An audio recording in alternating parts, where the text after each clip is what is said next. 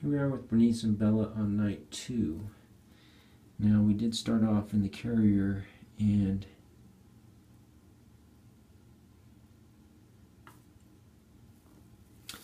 we did okay in there, and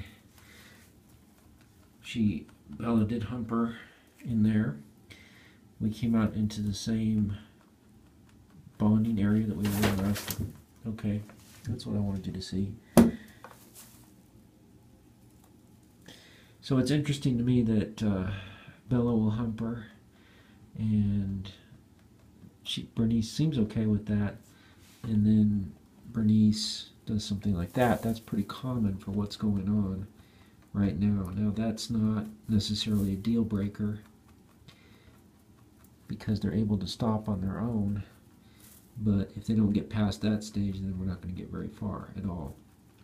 I had put them in the litter box because we had some of that going on, and if I leave them to themselves, we just get separation of distance. So, there's really no interaction at that point.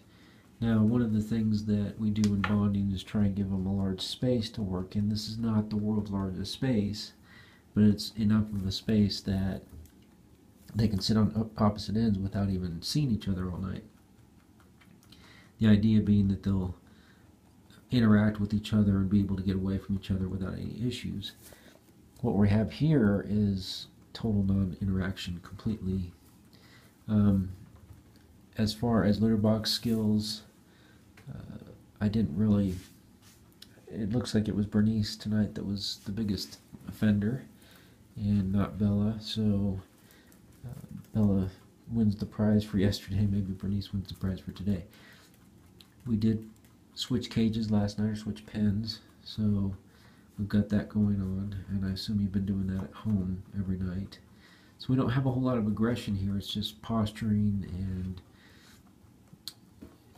we just got to get Bernice past that phase that she seems to be comfortable in of just pushing Bella away. And Bella luckily is not lashing out at her. We did check her eye. Her eye looks fine, and they're both eating well, and veggies are okay, and water and everything, so they're both healthy and good, and we're just kind of stuck in the same spot we were in, but it is still early on, so we'll keep going and see where we get. I might try a different space tomorrow, maybe something smaller where it forces them to interact a little bit more, or I might just do litter box, not litter box, but carrier all night, just to force them to be together to see if we can get past this phase. So we'll take tomorrow as it comes. That's it for tonight.